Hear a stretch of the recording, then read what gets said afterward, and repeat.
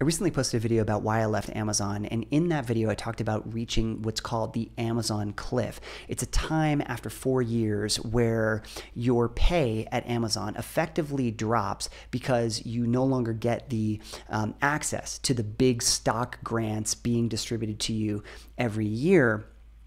And it's not nearly as lucrative as it was when you first joined. And I got this comment from a guy by the name of Brandon, and I want to address this comment in this video. He says, I've been at Amazon since July 2017. I actually joined March 2017. He says, the cliff happens because you should be moving up promo by then. If not, you're not doing it right, aka not increasing your value, skills, and therefore they want you out. If you are getting promoted, then the stocks and base increase.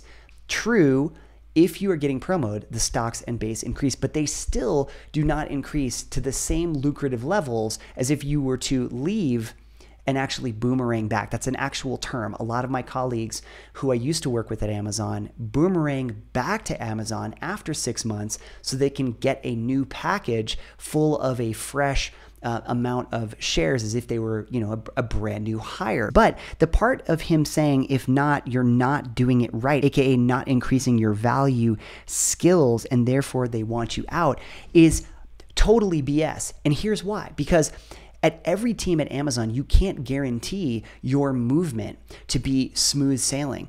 There are so many factors we can't control in these environments. There's a reorg that winds up happening, and all of a sudden you were up for promotion and now your manager leaves, and you have to build relationships with those people each stage of the journey. It becomes very, very painful. You establish a relationship, you establish this sponsor, if you will, and all of a sudden your sponsorship goes away. So a lot of times at these companies, we'll be in a role where we'll be reporting to somebody who's at the same exact level. Well, we have to wait for that person to get to the next level before we can move in a lot of cases, because they don't want anyone leapfrogging their managers, right? There's the hierarchy. We gotta maintain the hierarchy in these corporate environments, which is also why I dislike corporate environments so much, because there's all these arbitrary rules. But in any event, it has nothing to do largely with not doing it right or not increasing your value or your skills.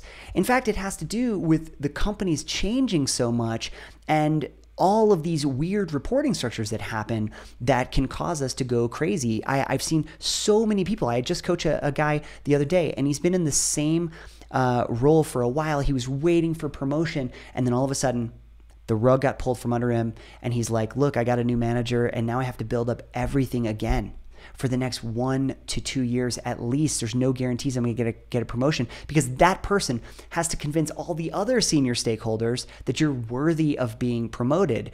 And the only way that they can do that is by seeing a history of your work. And if they change guard all the times or all the time, then everything just gets jumbled up and it becomes very difficult to move, which is why in a lot of videos I say it's more worth it to leave than it is to stay, because you're going to get a better package on the entry into a new company than you are when you have to kind of stay and go through these processes of reorgs. Anyway, short video. I think it's I totally disagree with this guy on it's you not doing it right. I think there is a lot of factors that play into not getting promoted at a company, and they largely fall outside of what an individual is doing/not doing. That's all I got for you in this video. Thanks so much for watching, and we'll catch you on the next one.